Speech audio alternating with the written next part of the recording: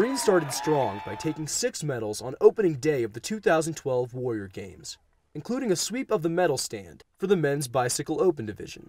Lance Corporal Levi Marshall also took the gold in men's recumbent cycling.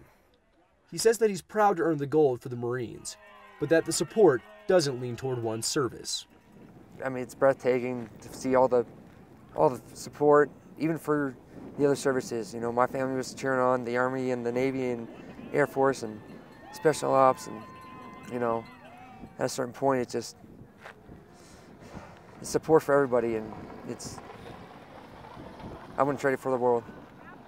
With the Marines taking more than 1/3 of the medals in the first event of the Games, Lance Corporal Marshall says that the Army shouldn't jump to any conclusions.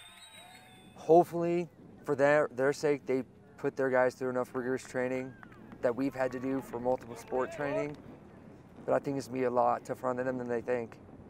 Marines won the Chairman's Cup in both the 2010 and 2011 Games, and with results like today, they're on their way to doing it again in 2012. From Colorado Springs, I'm Lance Corporal John Tucker.